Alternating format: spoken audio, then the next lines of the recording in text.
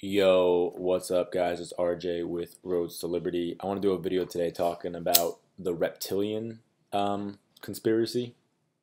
I typically don't waste time on things that are not as important, but I'm starting to rethink about what's important. And also, like, some people aren't willing to look at some weird conspiracy stuff because they're thinking, A, it might creep me out if it was sort of true or whatever, or B, like, if it's a waste of time, I got better things to do.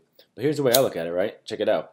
If people are wasting their time on it, and you could point out some things that are not, true about it, then you could help those people not waste their time anymore, thus freeing them up and making the world more productive. So, kind of wanting to do that, but I'm just pointing to another person's video more or less.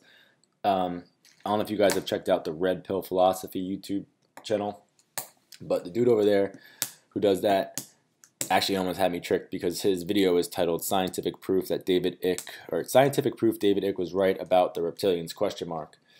But in the video, he goes on to explain that it's a little interesting how there could be some truth to it in a way, but not in the way that people think that they're shape-shifting aliens and whatever.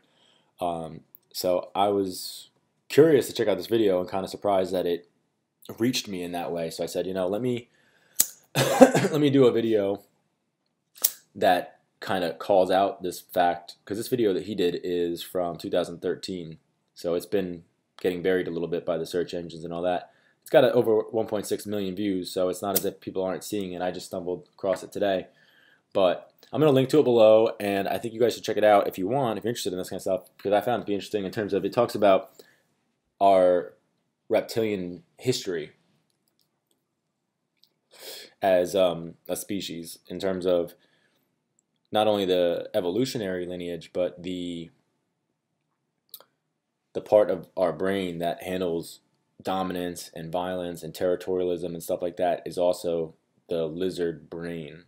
There's 3 parts of our brain. He explains it really well, so instead of me trying to do all the segues and ins and out, I'll just let you guys go watch his channel and the video below, rather, and maybe leave the feedback over there. But if you want to, say anything over here in my comments, awesome.